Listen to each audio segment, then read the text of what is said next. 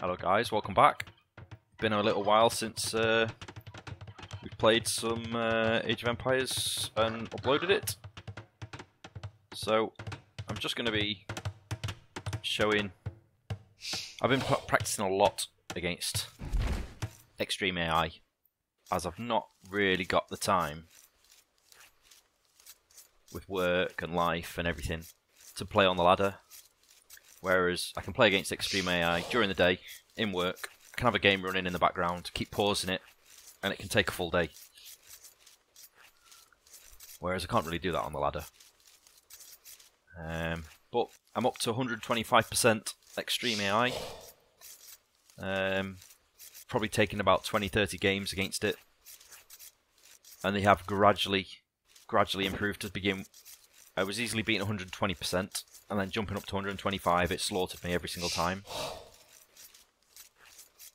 And so, as I gradually improved, I could feel myself getting closer and closer to beating it, and being more and more competitive with it. To the point where I'm at now, where I feel like it's still a challenge. This is the only time I've beaten it, but I feel like I'm competitive with it. Speed up a little bit through Dark Age because not a lot happens. But playing against extreme AI at 125% has really kind of pushed my efficiencies, improving in as many different ways as possible. So I do a lot of scouting now with my herdables. I'm killing the ball with the, well, weakening the ball with the TC.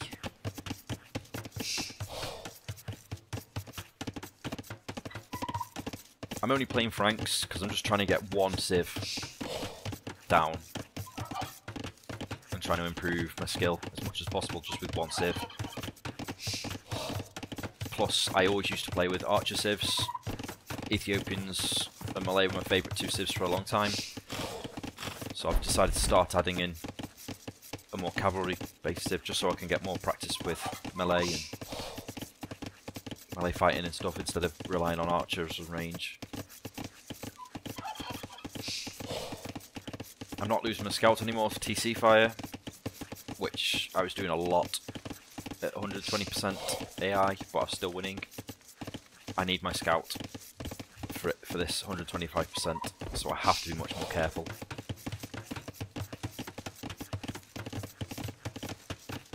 I'm doing 21 pop-up.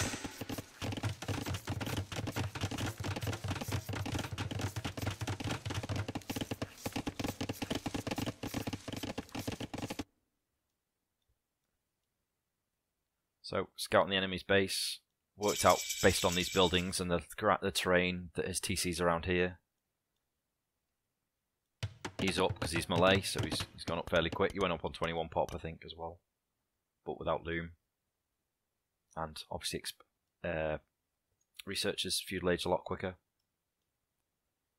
So, just scouting around his base. I know exactly where his TC is. I know where his gold. He's got a wood line here. There's potential future wood line here and here. I've got the front of my base walled up, so my berries are safe. My gold's the next area to defend, so I'm walling up around my gold. Got the military building here. Really, my military building should go here, but it's there. And now I've worked out his bases down this way, so I'm going to make sure I get the front of my base walled as well. Straight away, he's producing scouts. Already got double bit axe.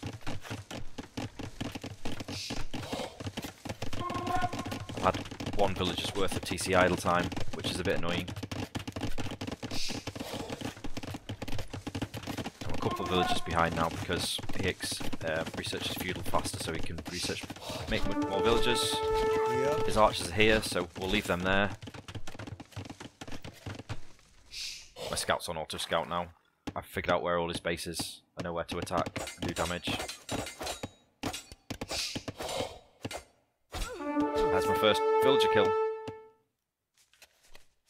He's nowhere in sight. I'm nearly walled up here. This side's walled. All the front of my base is walled. Just this last bit, which I'm gradually building when I get time. Now all his archers are at home, so I don't really worry about walling that much anymore. Got another villager kill, so that's 2 villagers dead. I lost 1 scout doing so. He's got a lot of archers. And skirms. So back home, dropping a market. I know I'm safe now because I'm fully walled. I'm running around space. I've killed 2 of his villagers, so I have a 2 villager lead. Fully walled now. Blacksmith coming down as well. Got the resources to click up. So I click up. Clicked up ahead of him, but he'll catch me up because he's Malay. I did sell my stone to get up. But I don't boom against the AI on Arabia. Just commit to 1 TC.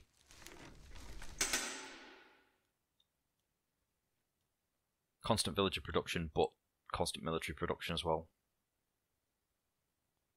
So I don't know where everything in space is. I've got a really good idea. He's got 2 archery ranges. I haven't got anywhere near his TC, but I know exactly where it is. Back home, got an archery range coming down. So I've got 1 stable, 1 archery range. So I saw he's on archers, and he's got some spears.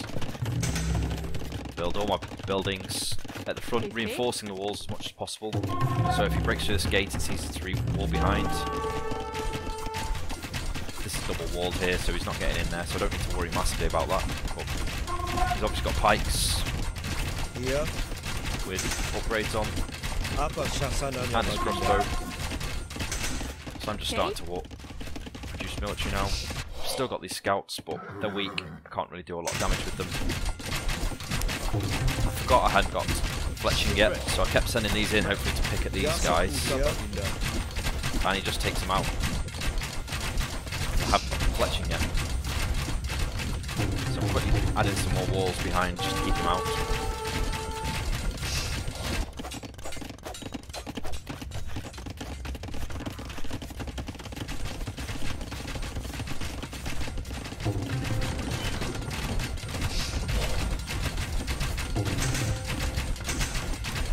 Now I've got fletching and elite skirm. Set my knights forward. And he's now had to pull all his military back to come and defend from this.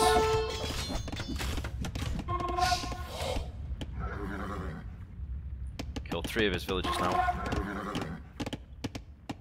Still not done enough damage, but running around his base looking for easy kills.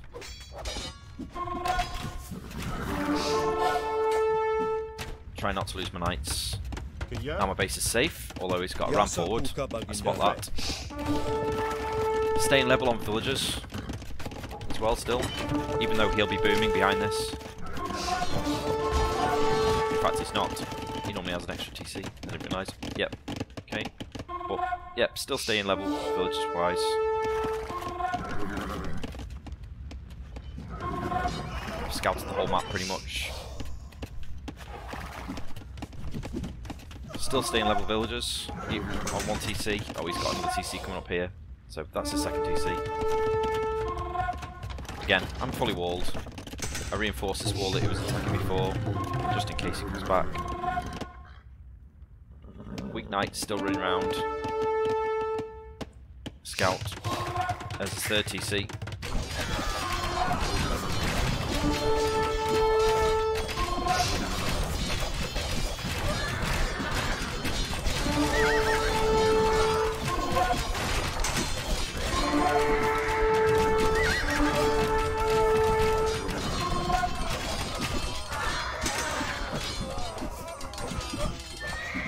He's got a slight villager lead now, but again, he's on 3 TCs now.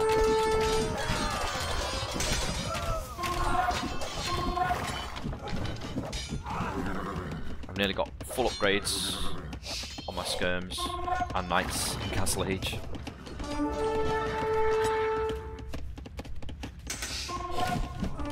Now coming up for this gold. Now I've secured this front. Still got my scout running around his base, just keep an eye on things. The Extreme AI recently had a few updates and they now wall quite well. This house wall he's got here, just making attacking him a bit more difficult. But he's pulling ahead now in villagers. And I'm just doubling down on military. More and more military. More and more upgrades. More and more production buildings. Getting a castle on the front. Protect the front of my base. Protect this gold. Provide some protection for this gold. Sort of a choke point between these two tree lines on a hill. Just massing more and more military. He's got resources to click up. I haven't. Okay, there he goes, he clicks up, he'll be up any minute now. And I feel I've got enough military to go forwards.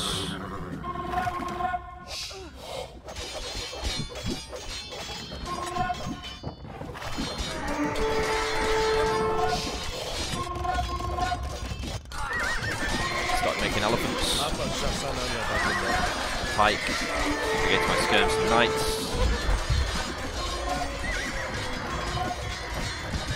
Got 20 villager lead on me, but I've got way more military than him. Obviously he's now in. I'm not. I'm getting more upgrades. Ballistics. I'll be the final upgrade I need. The military I'm producing. I'll be fully upgraded in castle then. Both armours, both attacks. And just protecting this area. I was going to build a castle here with these villagers, but decided here's better.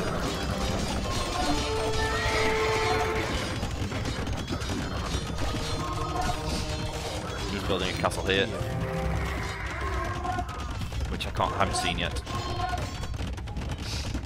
And I'm just keeping military around this area, luring all of his attacks under my castle as much as possible. Now my 2 castles, and only going forward when I know I can win a little fight. He's still got a 20 villager lead, but my military is way above his. Obviously he's an age above me, but I'm getting close to clicking up now.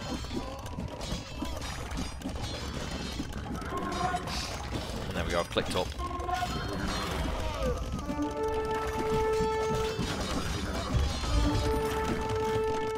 Back home, my base is nice and secure. No ways in.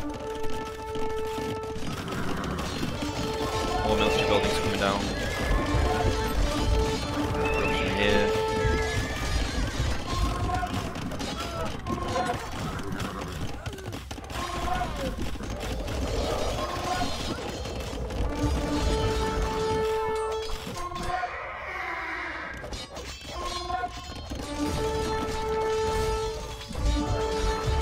This imp time felt like it took forever because I was just waiting for trebs for this castle.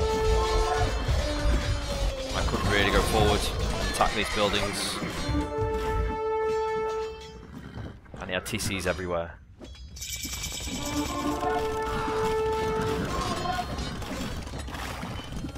Straight away getting Cavalier, Conscription and Final Armour for my cavalry.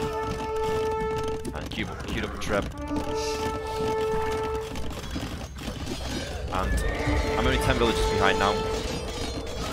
Still massive lead in military.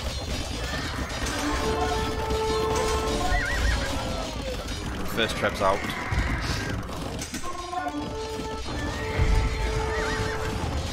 Still, after all this time, I've only had 42 seconds of idle TC.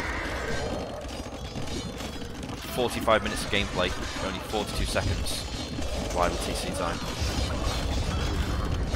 So I've kept my TC working the whole game. And I've got a decent score lead now. Treb in his castle. Closing in on villagers. Still got a massive military lead. Now taking into infantry armour. I'm going to start producing some thrown axemen.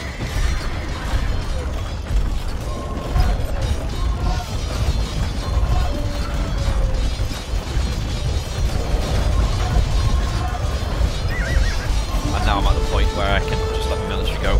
Castle's gone. Just treb away to these buildings. That TC's gone.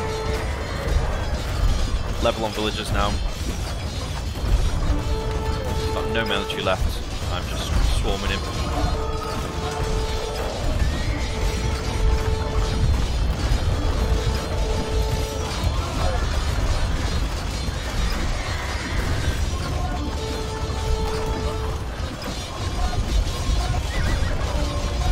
Now I'm letting my TC idle. I don't need any more villagers. Just pure. I can feel myself winning this game already, so I'm just going into pure military now. Trying to spend all my resources as much as possible.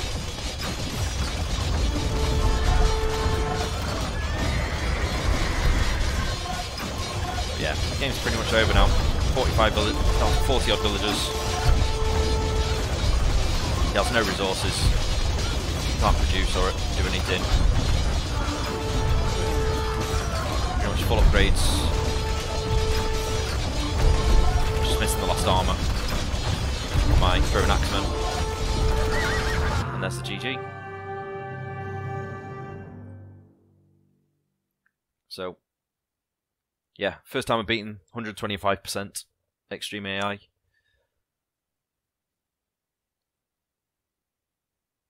I had probably about 20 odd goes against him.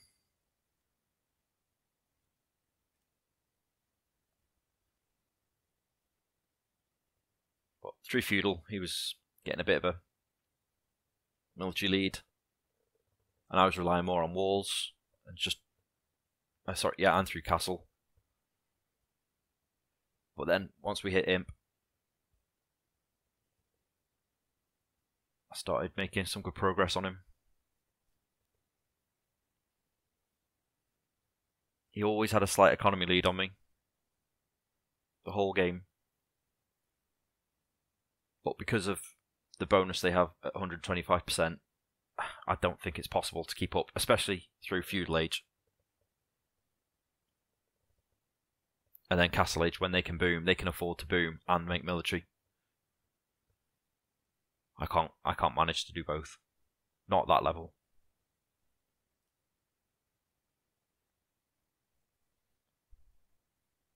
But from castle age, I just focused on keeping my TC busy, but producing and upgrading my military as much as possible.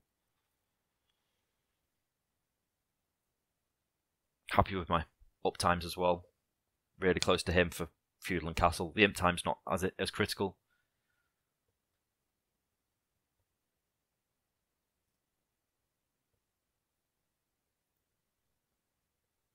And my 1 TC got very close to matching his max villagers. But he made 198 villagers in total, so I killed 98 of them, whereas I made 91, didn't lose a single one.